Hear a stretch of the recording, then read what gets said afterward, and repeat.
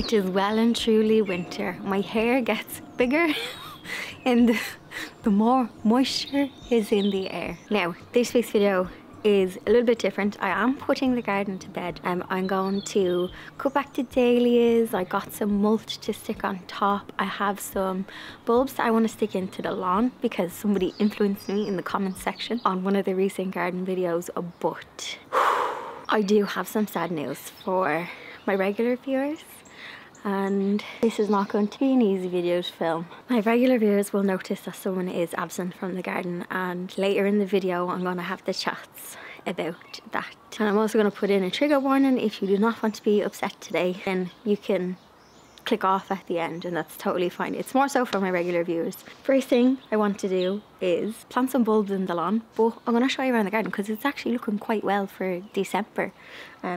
Lots of the trees have lost their leaves. I did cut the grass, I think, one last time. I know I keep saying one last time, but I did cut it and it's looking tidy and there hasn't been more leaves falling. So I think I might be out of the woods with the leaves for a while. Not too bad. I gave the garden, the grass, one last cut, and if we look up at the leaves, they have gone. The trees are now very wintry and most of the leaves have fallen, and any remaining leaves, oh, that winter sun is beautiful, isn't it? I think they're gonna fall the other side. Not much left happening with the dahlias.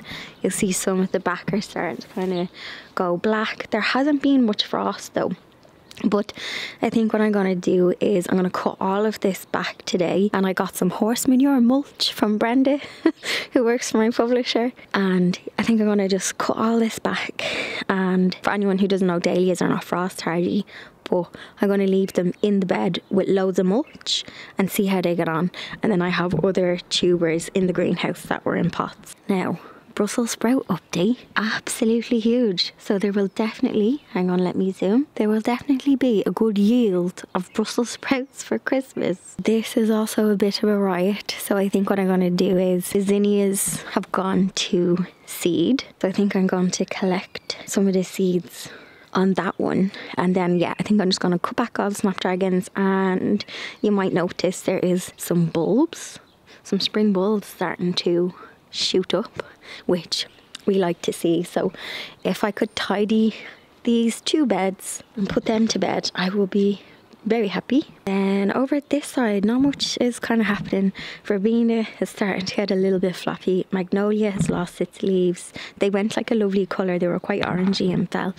Still have some Karens. I can't think of the name. Are they called something I Susans? Or anyway, they've had a great run. This little pink flower has started to come up. I got this one off my neighbour and not much was happening, and now it's kind of growing. Pond is doing well, geranium, yeah, tipping away. So my plan is to put some crocus in the lawn kind of around here.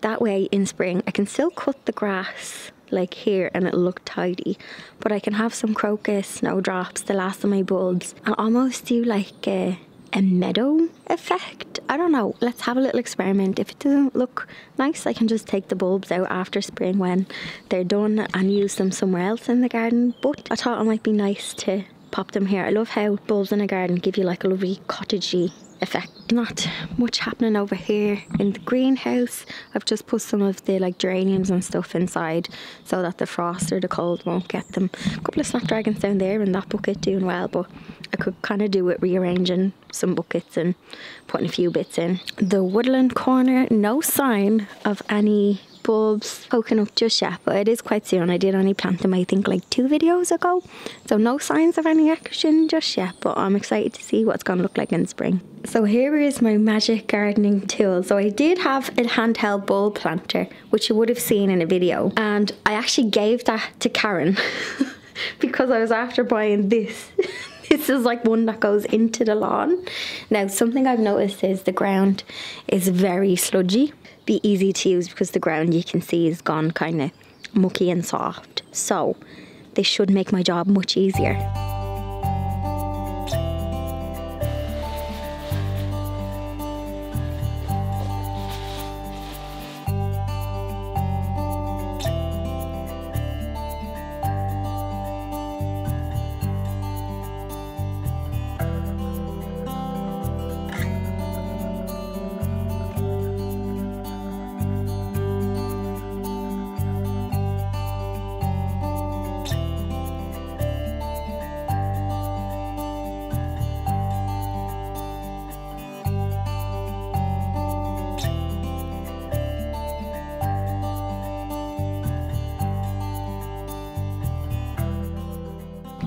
So my romantic idea of having crocus coming up through the lawn is much harder than I thought. I think it's a combination of my bulb planter and my soil. I remembered that I don't have great soil. There's like stones and rocks, so this is what I have to do. Hang on. I dig it in. Can't really get it in deep enough, that's what she said. And then I have to twist it. Lift it, and then I use the pressy thing to plop the soil back in, but I have to wiggle it, catch the grass to pull it down. It's not ideal. So I just thought I'd share that if you are thinking of putting the bulbs in the soil. It's not as easy as Monty Don made it look, so, but I'll plough on.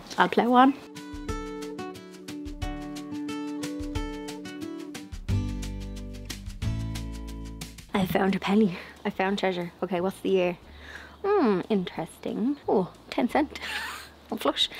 2003. I also found some plastic. See my soil. I don't know what they did when they built. What's making me curious is, I think my house was built in 1999 and this 10 penny was buried in the soil along with plastic. Or it looks like a yogurt lid. Anyway, and a cool pop. Looks like a cool pop wrapper. But 2003 is this penny. Little bit of treasure, you never know what you're going to find in my soil.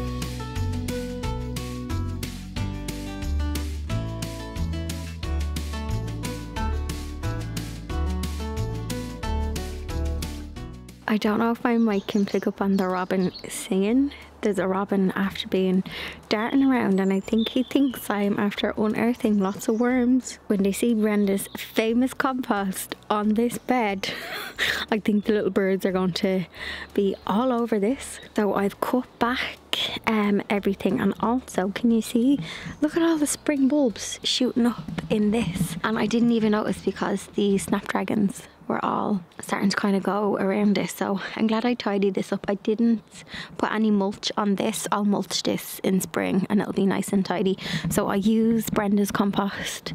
It's like a kind of farmyard manure, I suppose you would call it, but it's her own, and like it doesn't smell because it's like well rotted down, and she has horses as well, so we've got some good compost. What I might do, because dahlias don't like to get, you know, too soggy and they don't like the cold, I might just put a layer of bark over this for winter, and then that'll give us some extra insulation just in case we do get, you know, really bad frost maybe after Christmas. It's still quite mild. I think 2 weeks ago there was a bit of a chill, but like nothing too bad, still a bit mild. Can you tell it's humid out?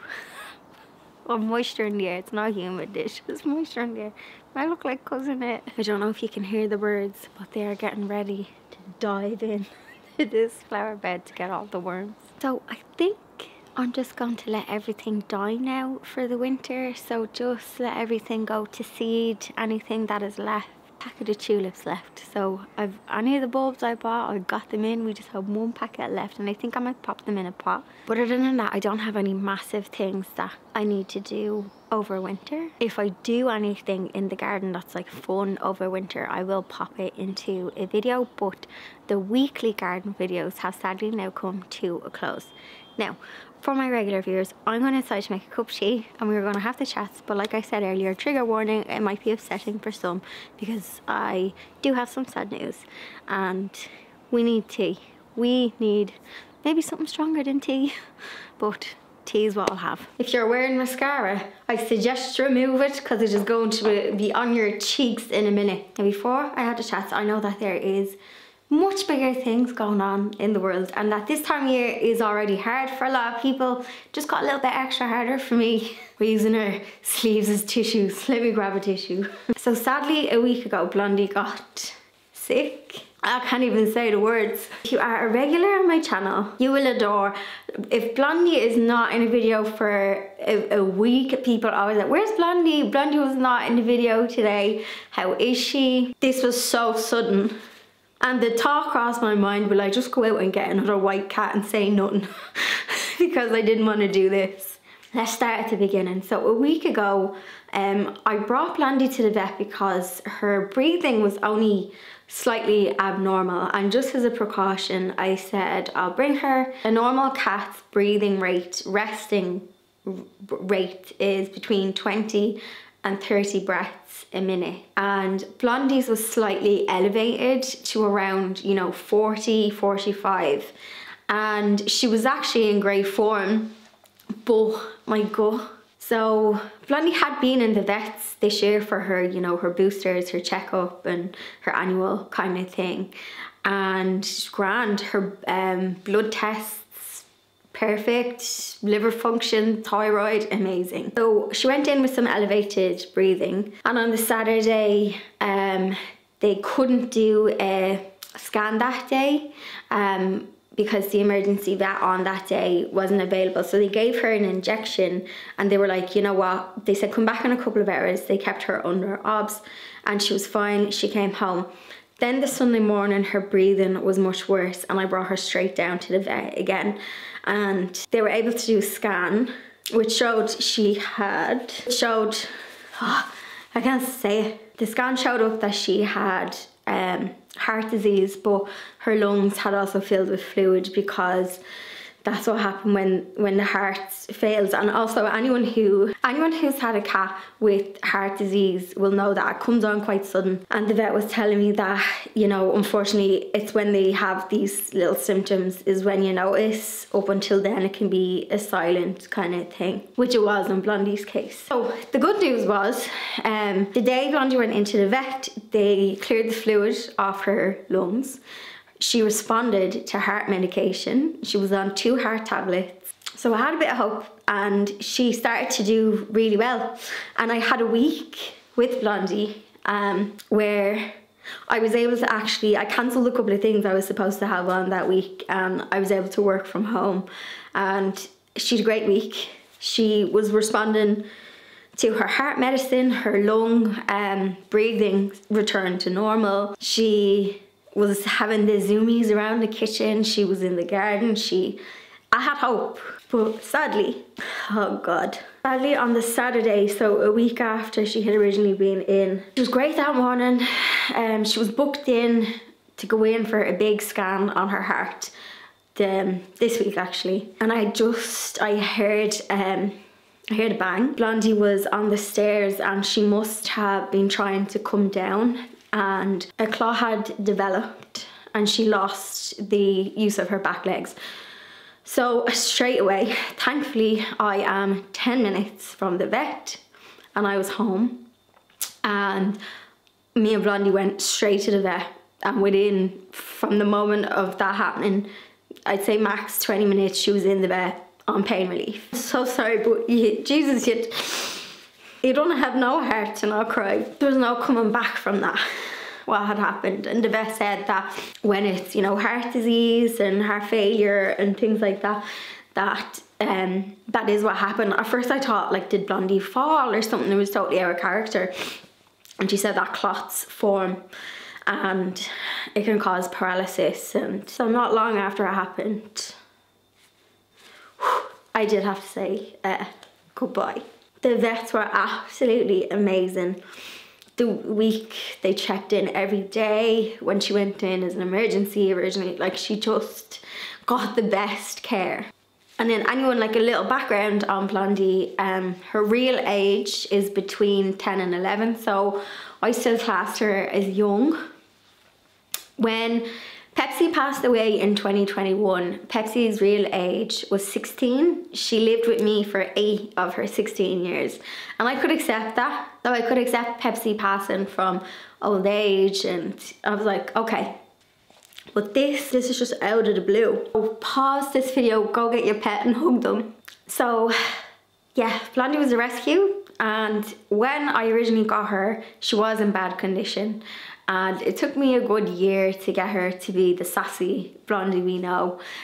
She was always, for her whole life, on, you know, special food for her stomach. When I first got her, she, you know, had to be neutered. She was very underweight, things like that. The vet kind of said, could have been a genetic thing, could have been a stress thing. Maybe she died of a broken heart from Pepsi, I don't know. The two of them let on like they didn't like each other, but maybe all of the changes of, you know, Pepsi not being in the house, then I was working from home, maybe it stressed her. I don't know, could have been genetic as well. First of all, I'm going to say thanks in advance, because our community is deadly, and even when Pepsi passed, a bunch of like lovely messages, and I'm sorry in advance if I'm not able to reply to them all, because I know I'll be bawling again. So it kind of throws a spanner in the work. Well, it doesn't really, but it's December, it's YouTube, everyone wants loads of videos and vlogmas and stuff, and I was gonna do, you know, some extra videos. I was gonna end the Sunday garden video anyway. I had said that in a previous one, and the Sunday garden video will come back probably around about March time, when more things kind of start happening in the garden.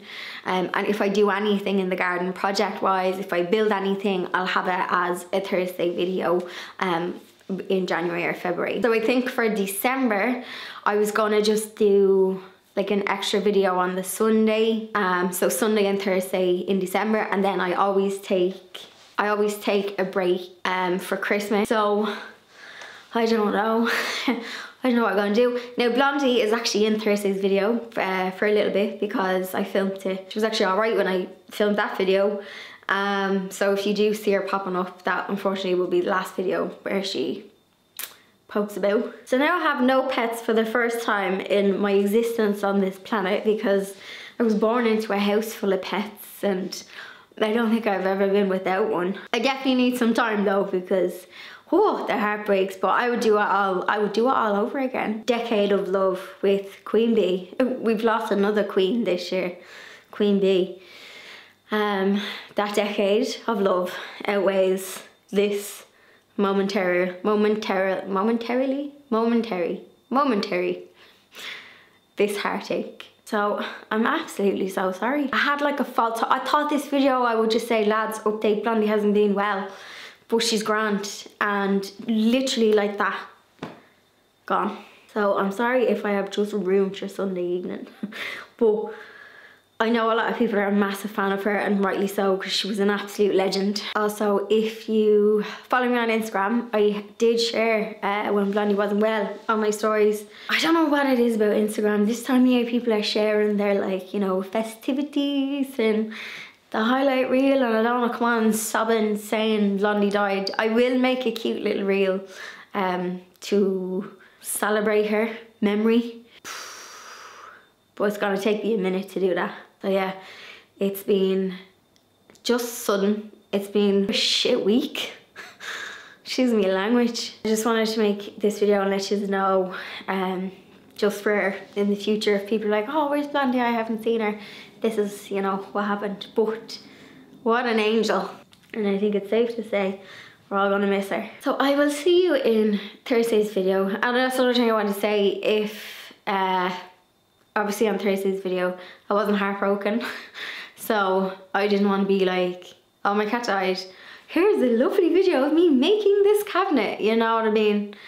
Don't want to be an asshole like that. And also the same with Instagram. I'm going to share the news in this video, but I don't want it to look like, oh, clickbait, getting the views, but I just don't want to go on Instagram, because when you're not in the form for it, it's just not. No, I think you just have to be in the form for our Instagram, don't you? I always say, when you're not in good form, it's not the place to be. Yeah, I might have a Sunday video next week. It won't be garden related. I wanted to go to a cute, Christmas market and stuff, and maybe that will be good to do. Actually, this week has been a nice distraction because I was out signing books, and it was great to kind of be out and see people, and I kind of just ploughed on with bits that I had to do this week, so that has been like a nice distraction. So maybe I will go to a cute Christmas market and do some festive content. But yeah, if I look a little sad, that's why. So I'll end it on that. Thank you so much for your support. I really do appreciate it. Here's to the community. All for one, one for all. I'll see you in the next video. Not even gonna say cheeky thumbs up, because just nah. I can't fake it. If I'm under the weather, I can't fake it. So yeah, I didn't want to just plough on and pretend like nothing happened. Although going out and getting another white cat was definitely in my thoughts. Anyway, I'll see you in the next video.